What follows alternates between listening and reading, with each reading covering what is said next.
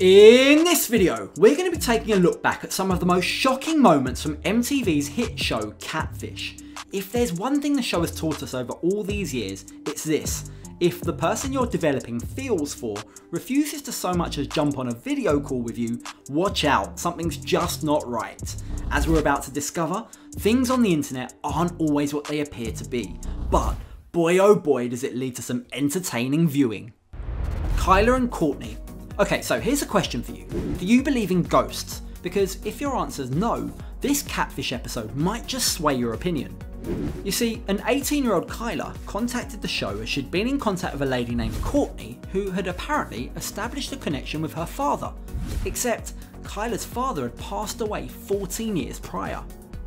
At the age of 4, Kayla and her sister witnessed their father, who suffered from bipolar disorder and schizophrenia, brutally murder their mother. He was later incarcerated, and 2 years after his imprisonment, sadly he took his own life. Things like the brand of cigarettes he smoked, how he liked his cheeseburgers with ketchup only, and she knew nobody on this earth should really know some of the certain things that she knows. She says she's a medium, and I mean, I really believe her. And although Kayla was convinced that the lady was real and she really was contacting her father from beyond the grave, her refusal to meet up raised some red flags. So when Nev and Max got to investigating, they were surprised to discover that Courtney's profile seemed legit. This didn't have the hallmarks of a typical catfish. In fact, based on all of her social media presence, it seemed like Courtney was exactly who she claimed to be. Their meeting was nothing short of spine-tingling. You have your dad's eyes. The medium was able to reveal things that nobody else knew, leading to even Kayla's auntie, who was a total skeptic at the beginning, becoming convinced that Courtney really was speaking with the dead. In fact, it made Nev question what he thought he knew about the afterlife. I finished that episode genuinely believing that there's not only an afterlife, but that there is a way to communicate. So while the show's hosts and Kayla and her auntie are convinced that Courtney is the real deal, a number of fans of the show have their own theories. Many believe that Courtney and the deceased father may have written to each other while he was in prison, while others believe that she may have even been his mistress. What do you think? Leave a comment down below. Could it be that she really was communicating with the dead? Kid Cole and Lucille. The promise of glitz and glam can lure just about anybody. Throw in the name Kanye West to the mix and you have the perfect catfish scheme, if ever we saw one. This episode was different to the typical catfish romantic storyline.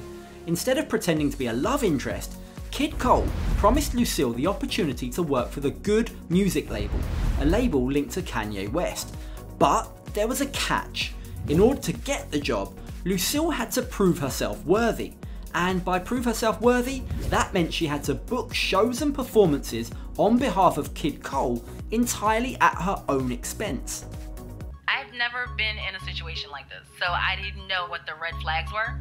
I thought that I was going to be leaving Philadelphia, getting this really awesome job at a major record label. And you probably already guessed it. Despite sorting everything out and paying for the bookings out of her own pocket, it was eventually revealed that Kid Cole was a complete fantasist with no ties to Kanye West, and Lucille had no chance of landing a job at the record label either. When Nev tracked down and confronted Kid Cole, real name Jerez Coleman, the complete lack of interest and sympathy he showed led to one of the most iconic moments from the show ever. Typically level-headed Nev got so triggered that he grabbed Jerez's phone from out of his hands and threw it into the river. I like that case.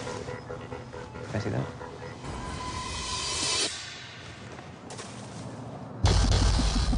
After being exposed on TV in such dramatic fashion, you'd think that Jerez would have learnt his lesson, right? Wrong. I don't really like do all this talking.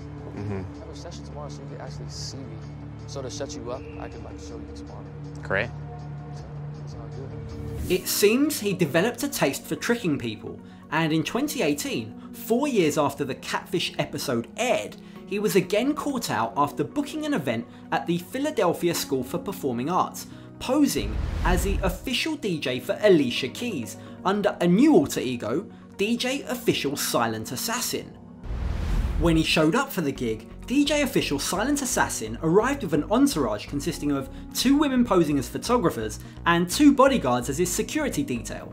This elaborate ruse sparked the curiosity of a student who dug deeper into who this DJ was and uncovered his creepy criminal past. It turns out that in May 2015, a year after the original Catfish show, Jerez Coleman was sentenced to 22 months in prison and was ordered to undergo mental health treatment after being found guilty of several terrorist criminal charges. The charges included making specific threats against the Washington metro system, involving plans to take hostages on a metro bus for a $15 million ransom, as well as plans to assassinate President Barack Obama. Wow. Threatening to attack President Obama's motorcade. In another instance, he reportedly threatened to bomb a metro bus if he wasn't paid $15 million. Danny and Rosa. These two met on Facebook in 2014 and grew to fall deeply in love with each other over time, or at least so it seemed. But Rosa kept on avoiding an in-person meeting, constantly coming up with different excuses, which was a clear red flag for the show's hosts Nev and Max. And when they investigated the case, the duo discovered that a young man with exceptional bitterness and emotional scarring as a result of being bullied throughout high school was behind the catfishing. Posing as a lady called Rosa, he was in fact a 20-year-old man named Jose. You see, in order to get back at his high school bully, a girl named Natalie, Jose started using her profile image in order to start talking to men online. And that's how he first ended up speaking with Danny. It was a hard pill for Danny to swallow, who can be seen asking Jose, "Aren't you ashamed of yourself, huh?" And what made the whole thing even more creepy was the scarily persuasive female voice that Jose had been using throughout, every single time they'd spoken on the phone. I used to do acting in high school, but that voice, I never tried it before. Can we hear the voice right now? I mean, I don't know what's going on. A lot of things have been changing in my life. And although Danny could certainly be forgiven for feeling angry and storming off, the way this one played out makes us believe that a change of heart and forgiveness is possible when you show a little bit of empathy and compassion. You see, Jose was a very troubled young man with a history of drugs, jail and being sexually abused. And in what was the show's first religious scene, Danny ended up praying for Jose and granting him complete forgiveness. Bendícelo y dale una nueva vida de amor, de felicidad.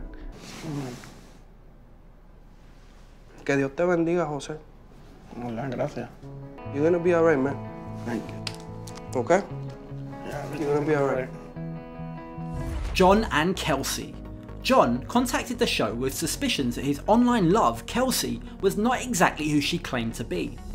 And it turns out he was right to do so, because when Nev and Max tracked down the person behind the profile, they discovered it was a nonchalant Adam, self-proclaimed king of catfishers, who had a track record for tricking people and claimed he was actively catfishing 30 or 40 people. How many people do you think you've catfished? I would say about maybe 30, 40, around there. It's just interesting to me and fun. Adam showed zero remorse for his actions, leading to a very obviously annoyed John to ask, So how'd you like my pic? Yeah, that was, it's interesting. Thank you for sending it to me. I really want that on my computer. In what transpired to be one of the most sinister scenes ever on the show, Adam confessed that John's calm reaction to the whole thing wasn't what he was hoping for. The King Catfish, it seems, was hoping to make John's blood boil. Is that the reaction you were hoping for? No, it's not actually. I was really hoping that you'd get really angry. I wanted to boil you, but it didn't seem to happen that way. It's too bad. What a strange, twisted guy. But if you thought that was bad, brace yourselves because this video is about to get even creepier. Mike and Caroline. Mike and Caroline met on the dating site Plenty of Fish and soon fell head over heels for each other. Caroline made it impossible for the two to see each other, despite living in the same city. Caroline, who is really a woman by the name of Heather, claimed that she had cancer and blamed the illness for her often flaky behaviour. But here's where it gets kinda weird. Although they'd never met up in person, Caroline made it really difficult for Mike to throw in the towel because she'd often show up at his front porch and leave him handwritten love notes saying that she couldn't wait to see him later.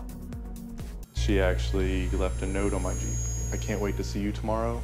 Boo Bear." She's even taken pictures of the outside of the work. And sent them to you? Sent them to me. That's creepy. You have a stalker. And while there was certainly some obvious and massive red flags, it took quite some time for Mike to come around and contact Nev and Max.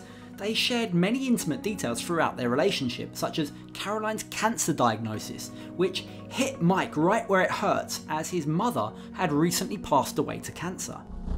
When they did finally meet, Caroline, or should I say Heather, admitted to many of her lies, one being that the cancer she used to avoid meeting up in person was completely fictitious, although she hoped that he could forgive her.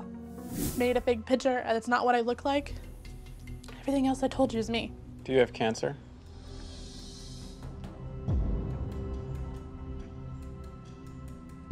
No, I'm not sick. This story didn't end up in forgiveness, but Mike did get his happily ever after, because after the show aired, a fan of the show who saw him on TV got in touch when she thought he was cute, and a little while later, after they hit it off, the two actually got married. So I guess, in this case at least, every cloud has a silver lining. Whitney and Bre. In what was Catfish's first ever hoax, the hosts of the show found themselves the victim of a scheme fueled by two people in love. We figured it out, but we're here. We got catfished. There have to be easier ways to meet than to write into a television show. They're using us for a plane ticket. Did she really think we wouldn't figure it out? I just can't believe this. Whitney contacted the show as she'd been dating a person by the name of Bre for several years. The pair had met on an internet chat room and grown close, but they'd never had a single video call. Or so they claimed, because the story took a turn when Nev and Max discovered that Bre and Whitney were lying all along, and they were in fact in a legitimate long-term, long-distance relationship, including 4 years of Skype calls. When confronted, Whitney's initial reaction was to lie, but soon enough, with a little bit of encouragement, she ended up confessing that they contacted the show in order to have MTV pay for their plane tickets so that they could finally meet up in person. You'd lie to the show so that you could come on and then meet each other in person. Yeah. As students, money had always been an issue for them both, so they'd never had the funds to be able to meet up. So what they thought they'd do is use Catfish the show to pay for their plane tickets. Unsure of what to do at first, Nev and Max decided that the best thing was to unite these two lovebirds despite their dishonesty, and it seems that the pair are still happily together to this day. Hey, if you've made it this far to the end of the video, do me a favour. Take a second just to press that like button to let me know that you're enjoying my content. It really does help the channel to grow.